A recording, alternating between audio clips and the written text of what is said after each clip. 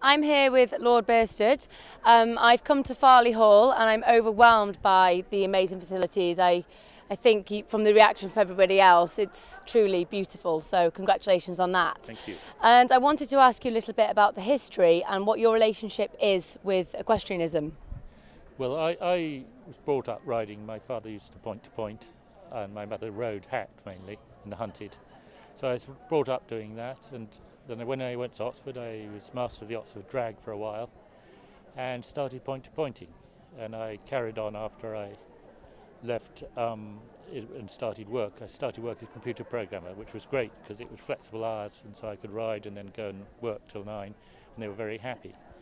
But I used to keep my horse near Oxford, and after I'd been riding, there was nothing. I mean, I had to change in an outdoor loo, which was firstly wasn't the best in terms of when you'd just been taking exercise, and secondly it was bloody uncomfortable in winter. And so I conceived that when we conceived of this facility, I wanted it to have as good a facilities for the riders as it has for the horses. And as you've seen, for the horses it's superb, but it's also got changing rooms, it's got lockers, it's got showers, it's got somewhere to work. So we aim to give an all-round service, not just a riding facility. Yeah, I think that's what's really different when you come here actually, and you do wander around. It's not just the horses taken into consideration. You can actually come here, ride your horse and do a bit of work, which is unbelievable. We have one of our owners who actually is a salesperson, and she does a lot of her work and from here and then goes up, because she doesn't need to be working from an office. She's entirely working visiting, but she does a lot of work here. I don't know whether the employer actually knows how many hours she is working here.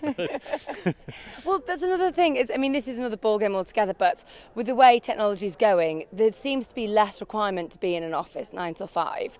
So this model, and as Claire Balding also said, it is a model for the future. Yes. Where people can integrate, because one of the things I think is really important is, I'm horsey myself, to get that balance between riding and having a job is nearly impossible.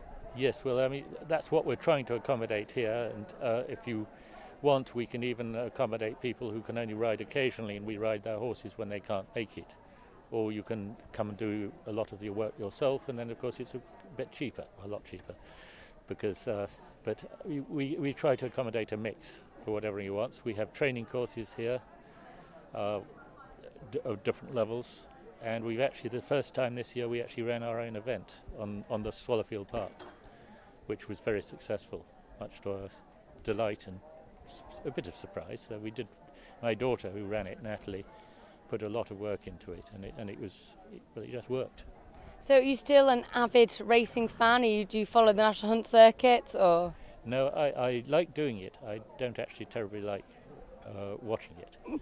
Even though my cousin Sam Whaley-Cohen obviously is very successful, and Robert is senior guy in the Jockey Club, but no, I never really liked watching racing. I liked doing it, and I liked riding, but no, I didn't find it a spectator sport. No. But are you still doing any hunting yourself? Or? No, I gave it up when I started working more seriously. I found I just didn't have time to do riding, and I was working in the city, and I had to give it up, and I've never really taken it up again. So, I mean, but I sometimes toy with the idea of riding around here. I mean, you could ride for 5 miles in a circuit and only cross a road out and back. So it would be, it's a lovely place to hack around. No, it is quite beautiful. It really is. It's an amazing, amazing place. And what about the heritage and history of Farley and Swallowfield, like you said before? You know, why is it sort of so special? Because it feels special when you're here. Yes, well, we moved in '52. My father moved into a Grade 1 house up on Farley Hill, and he took one look at the house and its view, which is fantastic. The gardens were landscaped by a man called Bridgman, who was a royal gardener, and he just fell in love with it, and he had to have it. And we had 120 acres when we moved here, and over the years, mainly in the late 50s, early 60s, a whole lot of surrounding farms came vacant. My father bought them up, and in particular he bought Swallowfield Park in '65 when Lord Russell died, and this was a farm actually used for beef cows at the time, and when the tenant left 2 years later, when his arthritis actually got too much for him, we've used it for keeping beef, and then for a while it was rented out to various people, including someone who glued together cars that had been in accidents, which was one of our less salubrious tenants.